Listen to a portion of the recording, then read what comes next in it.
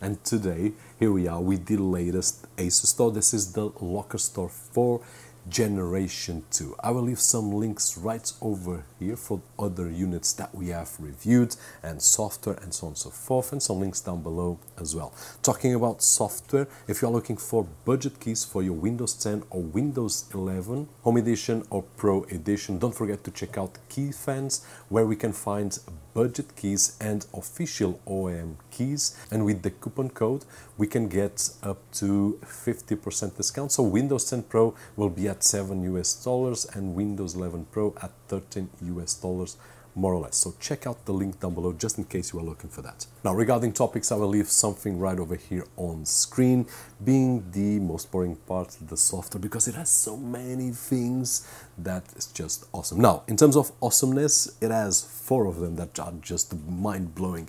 First, you are looking at this screen with the HDMI output, which is great, and I will talk about that in just a few moments. It will take up to 4 NVMe SSDs, which is just awesome. I use these Sabrent ones that I've got right over here, Rocket 4 Plus, which is the fastest one on the market today, above 7,000 megabytes per second, which is more than we will achieve.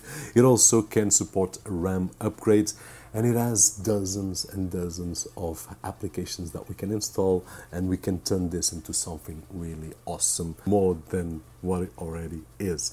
This unit is the 6704. It has 4 bays. There is a model with 2 bays, so you can check the link down below and decide if your needs are for 4 bays or 2 bays. It comes with 4 gigabytes of RAM, but can be upgraded, as I will share with you in just a few moments. It comes with the Intel quad-core Celeron N5150. If we compare with other mini computers that we have tested, it's ranking on 6th, which is not bad at all, as you can see by the table that we have. A really good performance if you want Home Assistant and virtual machines and Plex server and a lot more.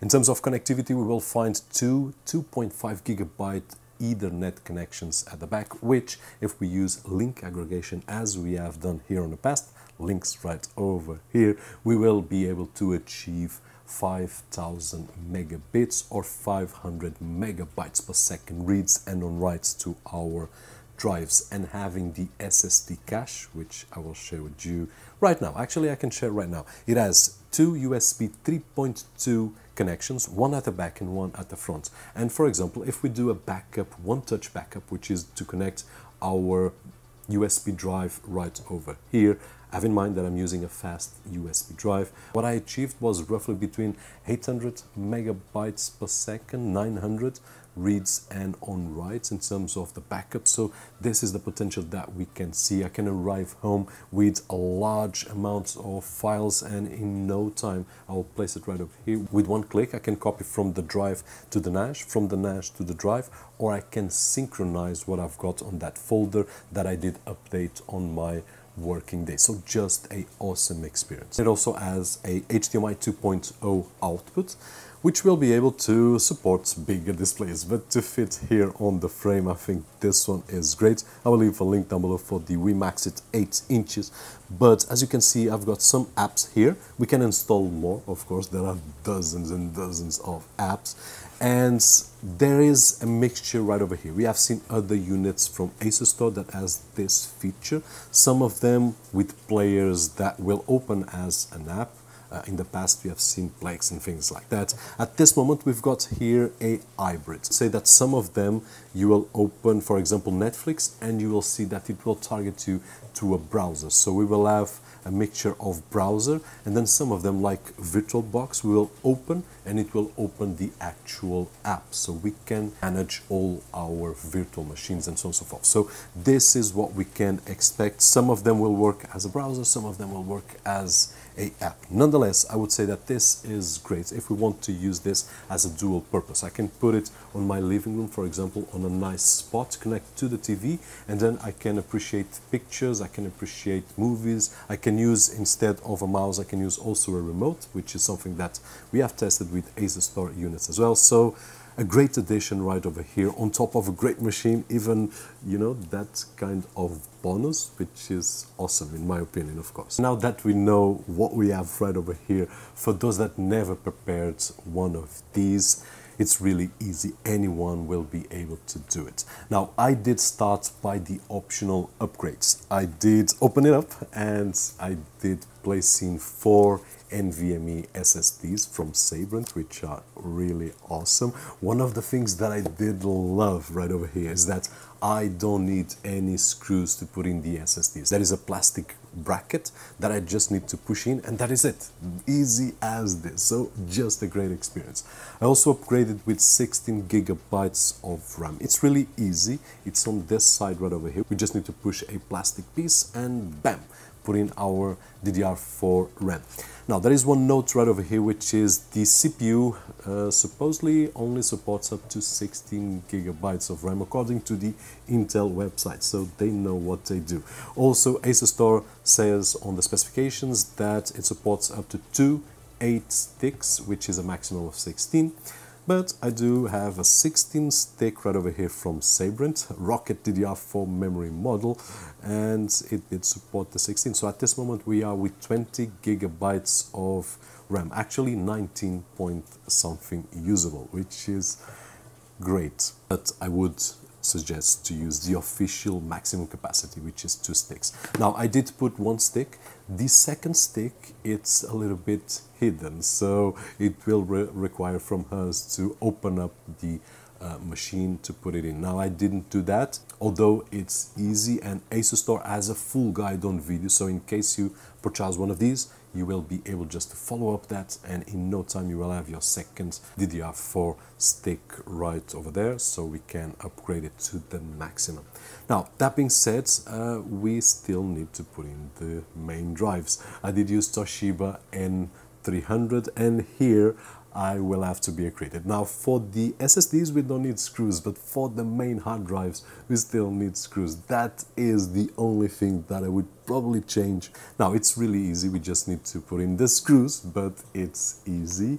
And once we have the 4 drives, or if we want to start with one and then after a few time I can purchase another one and another one and then another one, we can do that. So that's great, we can grow as we need. I don't need to purchase the 4 right now, though with the 4 I can have at this moment, for example, RAID 5, so if one dies I still have 3. With just one I will have to be cautious that I will not have any redundancy. After having that installed, which takes more time explaining than doing, we will have to initialize the units. Now, we will find this screen right over here, and this LCD screen will give us a lot of information which we can use to start the machine, initialize the machine, for example, or give us another kind of information, which is what I can do at this moment. But I do prefer to initialize through the browser of my computer, where I can select all the options in a different or a more conventional manner, and we have at least 2 options. One is fully automatic and the other one is more customized, which is the one that I prefer, where I will select the way that I want, and in no time we will have the machine working and we can take full advantage of it. And at the beginning what I can say is that it has so many options that it will be overwhelming, but once we focus, okay, today I'm going to use this app and tomorrow that, and besides having our files backed up and so on and so forth, we will grow and we will learn and so on. Now, talking about the software, it's really rich. From all the NAS that we have seen on the market, Asustor is probably one of the most richest one in terms of the software itself. I will start by talking of my favorite, which is the apps. There is a App Central where we can find dozens and dozens of apps. I didn't count, but you can go to Asustor website and you will find all the info right over there, including the apps of each model available at that time. We will find, for example, Plex, VirtualBox, Spotify, Amazon Prime, Disney Plus, Docker, MB Server, a lot of apps. Some of them we know, some of them we don't, but with time we will be able to take full advantage of this. We have seen in the past, for example, how to create a PHP server. Here we have that chance, so that we can synchronize several multimedia machines on our home, and all of them are synchronized with the database that we can create right over here. So this is just one really small option of all the things that we can do. Another favorite thing is the backups. This is one of the main reasons that I got my first NAS, wow, a long time ago.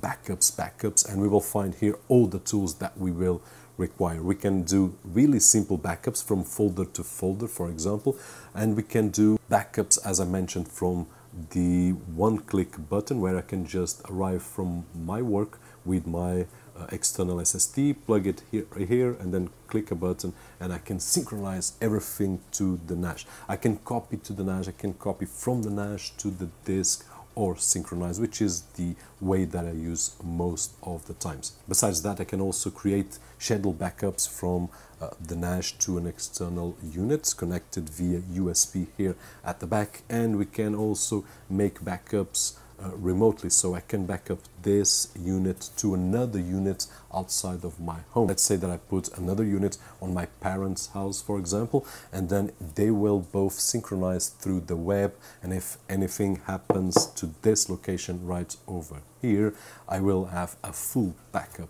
on the other location. This is just awesome. In terms of settings, so that you have an idea, you'll find general settings, the network settings, region, hardware, where we can control the LEDs, we can control the energy, the hours that it will turn on, off. Of course, this is something optional. And we also have the way that the fan works. It's really quiet, the fan. It has a automatic management, but we can also put it on slow, on fast, and on fast we will hear a little bit, but nothing special. It has a really great airflow, and here it will drag the air to cool both the hard drives and also the SSDs on the top, which is really a great design from Asustor. Now we will also find what we want from the LCD panel. We can customize a few things. We have notifications through SMS, emails, push notifications. By the way, in terms of mobile apps, I do believe that Asustor is the brand that has more apps across the panel. I think it's about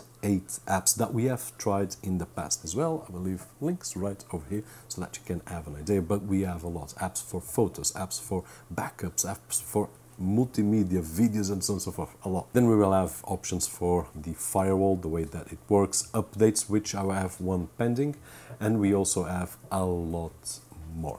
Now, there are simple things that we can use to monitor, like the activity monitor that will give me quick access to the CPU, RAM, the network, and the drives. And the drive management, it's also another area that captures my attention, because I can have in real time, in a really fast and simple way, the visual of my volumes of my drives, the way that they are implemented, the way that we choose to have them deployed. So in this moment, for example, I've got RAID 5 right over here on this volume, so that means that I can lose a drive and I just remove it, put in a new one, and the volume will rebuild itself automatically. At the same time, I've got 4 SSDs, as we saw, but 2 of them are allocated to the drives, which means that it is the SSD cache activated. So when I throw data at the NAS, it will not write immediately on the mechanical hard drives, which are slower. It will write to the SSD, and then when I'm not doing anything, the SSDs will pass the information to the hard drives,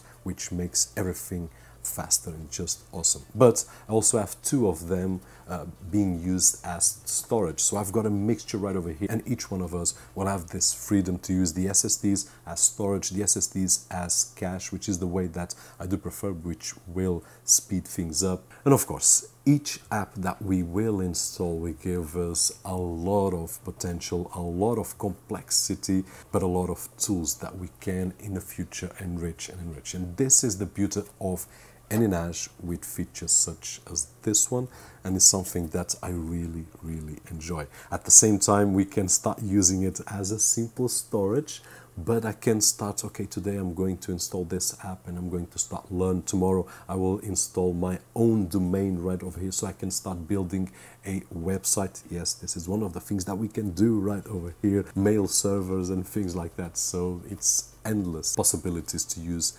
this machine and learn, and well, it's just a lot of fun, and you know how it is if you follow the channel. If you don't forget to check out the subscribe button right over there for more news, and if you have any questions, any doubts, leave them down below. I will answer as best and as fast as I can. If the video was helpful in some way, don't forget the usual thumbs up right over there, which is really appreciated on this side of the screen.